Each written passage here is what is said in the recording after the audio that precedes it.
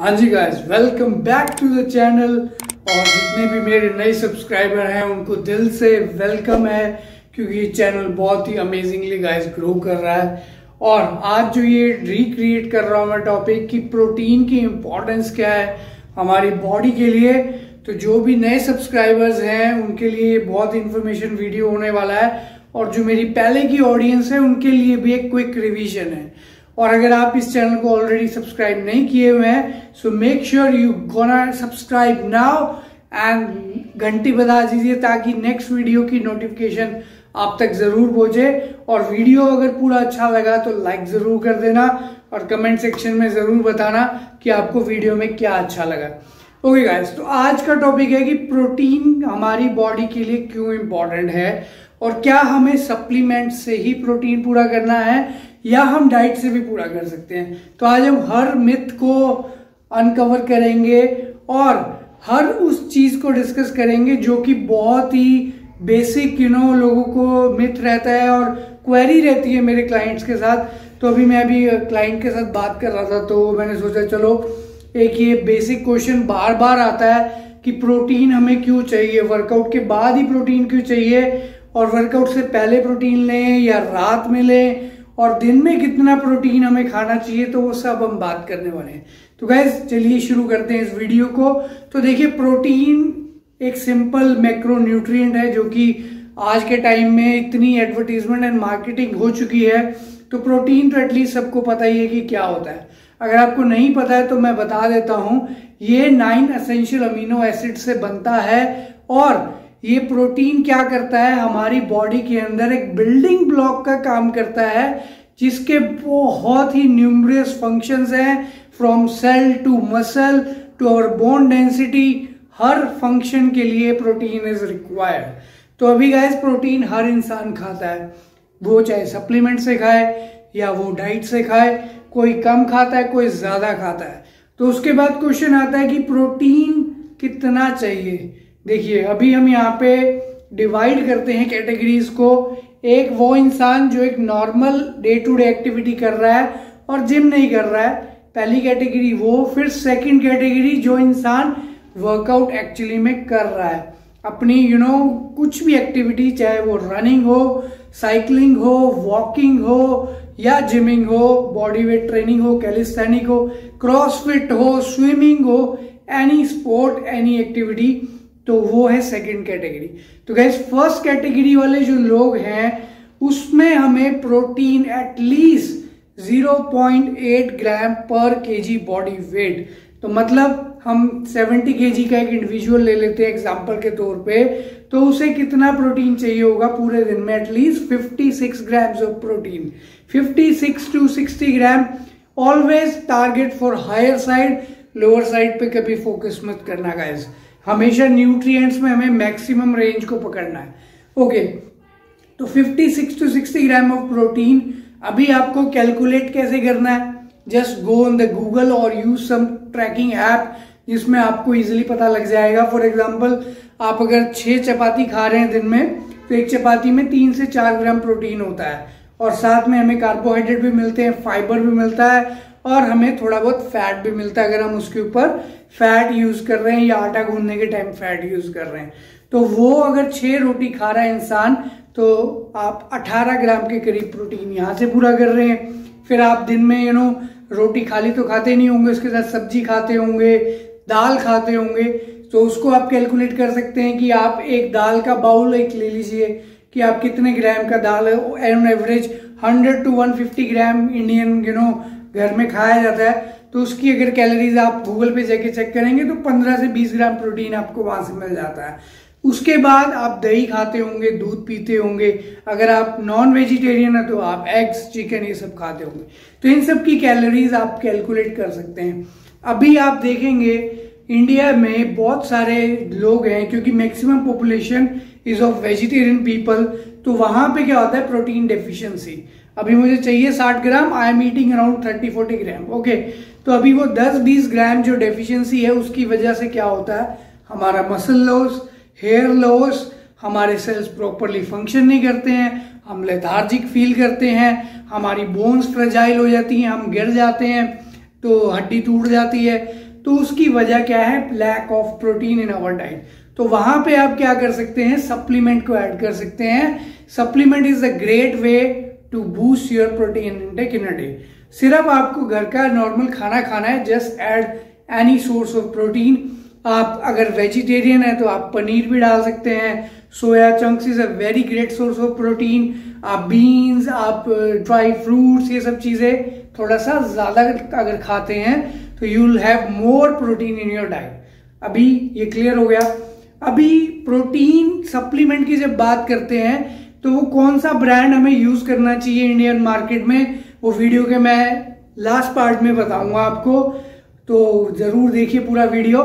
अभी second category के लोग, हमने ये समझ लिया कि फर्स्ट कैटेगरी के लोग जो है वो कितना प्रोटीन उन्हें खाना चाहिए, चाहे वो मेल है चाहे वो फीमेल है, दोनों पे हम ऑलमोस्ट सेम ही लगाएंगे फॉर्मूला। ओके, अभी आते हैं एथलीट लोग, जो एक्टिव लोग हैं, उनके लिए protein requirement is again different and छोटे बच्चों की requirement is again different, because छोटे बच्चे भी बहुत ज्यादा एक्टिव होते हैं, सारा दिन उछल कूद करते हैं, they need extra protein. So they need around 1 to 1.5 ग्राम पर there KG body weight. Okay, अभी जो एथलीट्स हैं, जो कि मेरे इस चैनल को बहुत सारे एथलीट्स, बहुत सारे एस्पायरिंग इंडिविजुअल्स, यंग लड़के लड़कियां फॉलो कर रहे हैं, तो उनके लिए ये पार्ट रहेगा जिसमें हम ये डिस्कस कर रहे हैं कि कितना ग्राम प्रोटीन चाहिए। तो अभी आप नोट कर सकते हैं लीन बॉडी वेट। पहले तो आपको निकालना है लीन बॉडी वेट, मतलब आपकी बॉडी में दो तरह का वेट है, एक तो फैट परसेंटेज, एक मसल वेट। अभी आपको अंदाजे से लगाना है कि मेरी बॉडी में कितना फैट है, वो आप गूगल पे आराम से फाइंड आउट कर सकते हैं। तो उसमें क्या होगा कि मान लीजिए मैं कहता हूं मैं 70 केजी का एक इंडिविजुअल हूं और मेरी बॉडी का फैट परसेंटेज 20% है। तो अभी 20% का मतलब है कि मेरी बॉडी में जो 70 किलो है उसमें से 20% wait, that means around 14 to 15 KG is fat. तो अभी हमने क्या करना है, उसको कर देना उसमें से माइनस। तो अभी बचा हमारे पास 55 केजी। अभी ये 55 केजी में पानी भी है, मसल भी है, बोन की भी डेंसिटी है, तो ये हमारा लीन बॉडी वेट हम बोलेंगे, जिसमें फैट हम काउंट नहीं कर रहे हैं। तो 55 KG is your lean body weight as per 70 KG. अभी हमें एटलीस्ट इसका 1 to 1.5 gram of body weight, lean body weight protein को हिट करना है। तो अगर 55 केजी का इंसान, 70 केजी वाला 55 केजी लीन बॉडी वेट वाला इंसान को at least 70 to 80 gram of protein चाहिए ही चाहिए, अगर वो एक अच्छा जिम वर्कआउट कर रहा है। और अगर आप बिगिनर हैं तो 1 to 1.5 gram. If you are advance athlete, जो बहुत ही 2-3-4 सालों से ट्रेनिंग कर रहा है, यू कैन गो फॉर 2 ग्राम पर बॉडी वेट, तो लीन बॉडी वेट। तो उससे क्या होगा, you will see amazing gains और amazing difference in your body. अभी आपको इस तरीके से अपने प्रोटीन को कैलकुलेट करना है। गूगल पे और ट्रैप्स पे जाके आप देख सकते हैं कि इस चीज में कितना प्रोटीन है।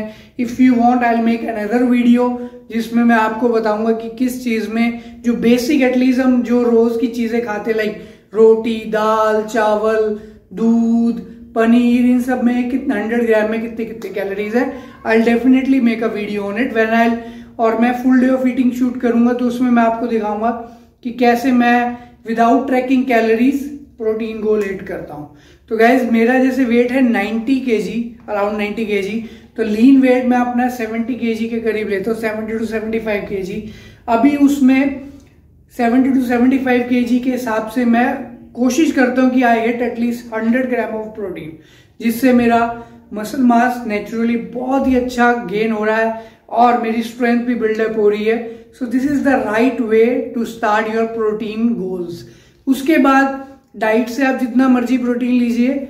So if you add a supplement तो वो आपकी परफॉर्मेंस को एनहांस करेगा, because it is a quick way to get protein in with least amount of calories. और 90 to 95% प्रोटीन अगर आपको मिल रहा है किसी चीज में, so why not invest your money in that. क्योंकि हम बाहर की और चीजों पे इतना पैसा खर्च कर देते हैं। अभी देखा है कि बड़े बड़े, अभी मैं देख रहा था एक ट्रेंड चल पड़ा है कि अपने घर को तोड़ फोड़ के नए तरीके से रेनोवेट कर रहे हैं।